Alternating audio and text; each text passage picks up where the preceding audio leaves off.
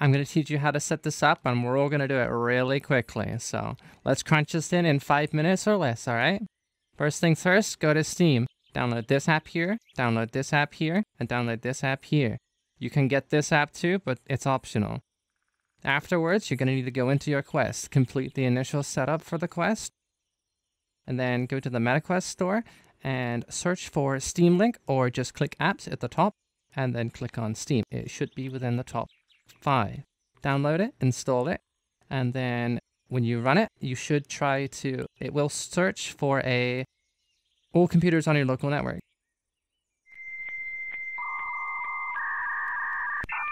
And then you will be provided a code. That code you will need to enter on your computer that you are attempting to connect to. After that, Steam Link should run and it should work smoothly.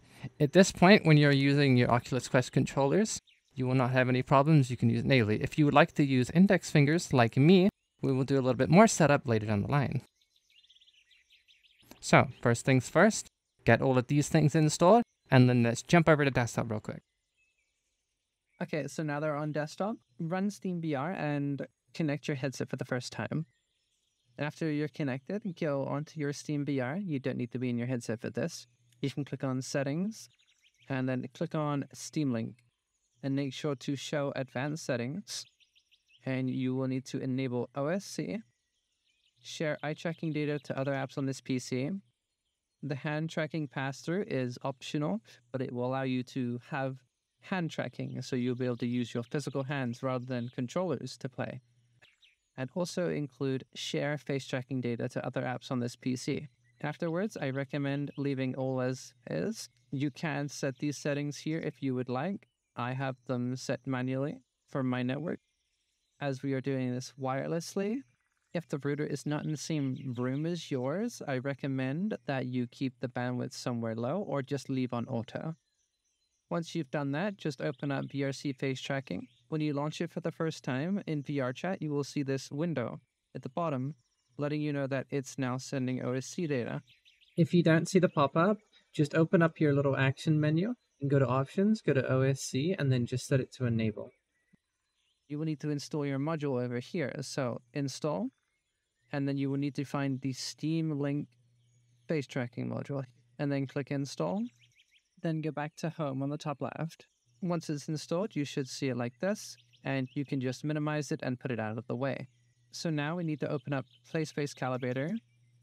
Once it's open, it will look like this for you. If you have any controllers or trackers already turned on, they will appear here. I recommend only using one tracker, as if you have multiple, it can be confusing to identify which one is which. I recommend only turning on one tracker, the tracker you intend to put on top of the Quest Pro. So what I've done for my Quest Pro is I've just hot glued Tundra tracker to the top of it. I can still reach the eye level adjustment in there, and it's a very sturdy setup. It's very reliable. I've never had any problems with it. So once you click Start Calibration, you just want to move your headset around a bit. You don't need to wear it. As long as the headset is awake, it should be tracking. Once it's done, you can then click on Continuous Calibration. Once that is done, you only need to click Hide Tracker so it doesn't appear within VRChat and it tries to bind to your shoulder when you are calibrating. And then you can just minimize it. Don't close it, however, as it will break your play space if you close it. You will always need it running to have your play spaces connected. Okay, that's pretty much everything done. If you need any help, just go right in the comments, the question or problem that you're having, and I'll help you out as soon as I can.